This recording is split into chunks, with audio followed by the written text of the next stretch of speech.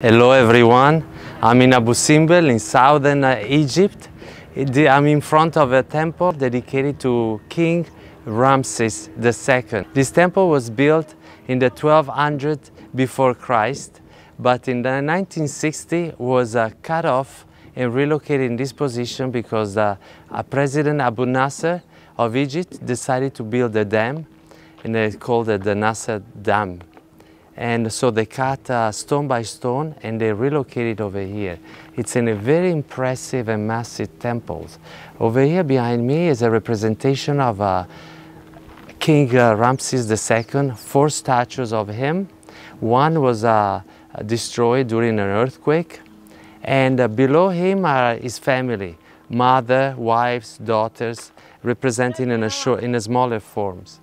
It's really impressive. It takes a long time to get here from Cairo to Abu Simbel. If you come by plane, you have to connect in Aswan. If you come by bus, you still have to come from Aswan. It takes a few hours, but it's really worth it. It's beautiful to come here and see this amazing work of art. Now let's go inside and I'll show you. Okay, now I'm inside the temple, and these are all statues of Ramesses II. And around the walls is representation of the battles of Ramesses II. Look how amazing. And these are prisoners in the battle.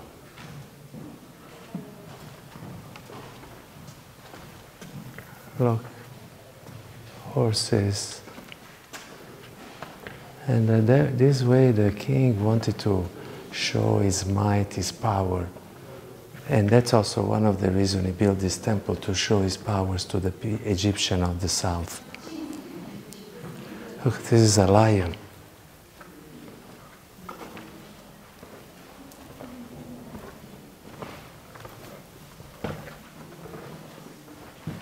And this is offerings to the king. And there are different halls inside.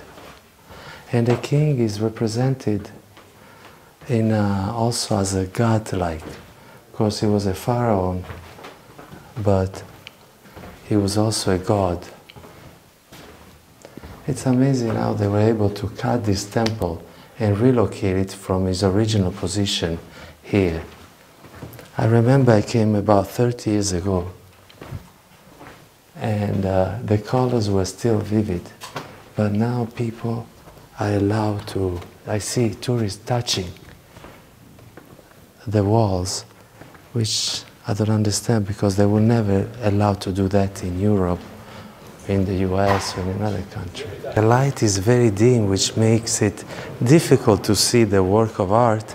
At the same time, that makes it mysterious. Here we are in a hall with 4 statues. One is Ramesses, and then the gods. This is Amun-Ra with the sun on top of his head. And these are different representations of life, a boat.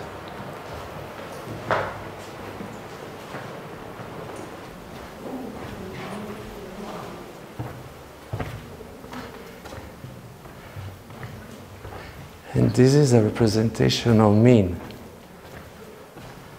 the god of fertility. Can anyone tell why it was called the god of fertility?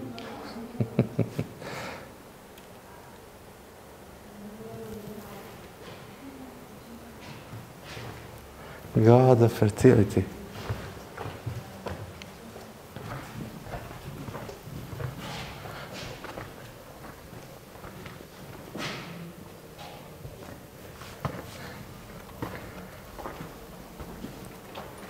It takes a long time to come to Abu Simbel, but it's worth it.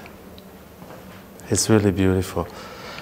So I encourage everybody coming to Egypt to come to Abu Simbel too. The one over there is the great temple of Ramesses. And the one over here is the smaller temple of Ramesses II. Also, this temple was dedicated to his wife Nefertari. Here we can see 4 statues of the king Ramses II, 1, 2, 3, and 4, and 2 statues of his wife Nefertari. His love for his wife, is expressed by the fact that the size of the statues of Nefertari are exactly the same size of the king. Well, almost exactly. So that means that he really loved his wife.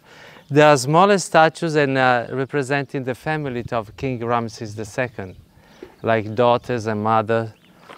The temple also was dedicated to the goddess Hathor, which is the goddess of motherhood, love, and fertility. And there is a representation of her inside. Let's go inside.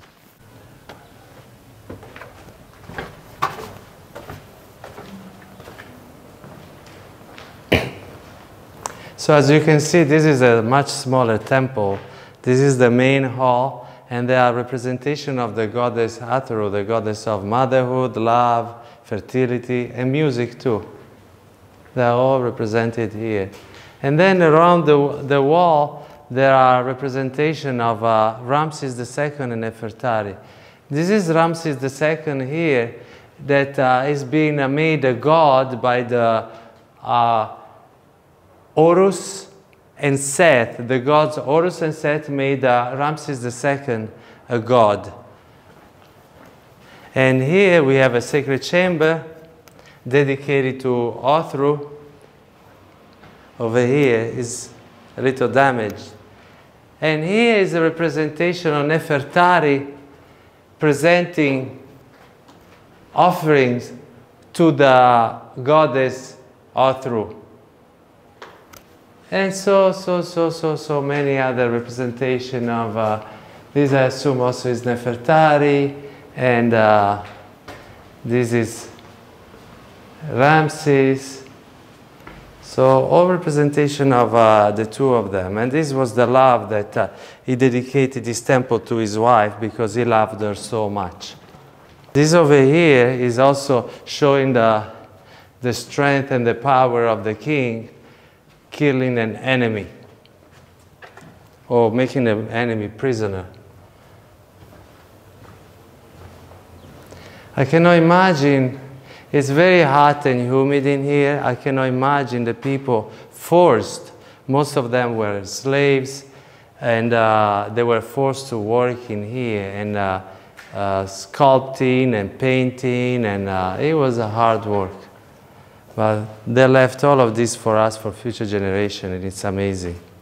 So guys, come to Abu Simbel, come to Egypt, come to Abu Simbel, and subscribe to my channel, Antonio Viaggia, for more videos around the world. Thank you for watching.